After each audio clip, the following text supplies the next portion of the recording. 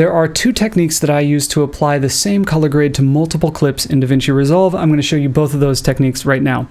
Let's jump into Resolve.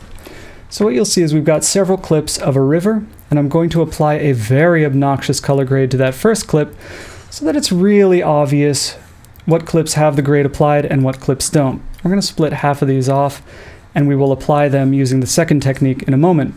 First, we select that clip, and then we copy that clip using Apple C. Next, select your other clips, put your playhead on top so you can be sure that this is working correctly. Right-click, paste attributes, and from all of these attributes, just select color correction. And now you'll see that that color correction has been applied to all of those clips. But not these.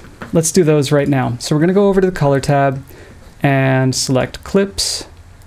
And all you do is select that one that has the color grade you want, hold down Shift, and click as far as you want over, right-click, and Apply Grade. And now all of these clips also have that terrible grade. I hope this was helpful. Thank you so much for watching.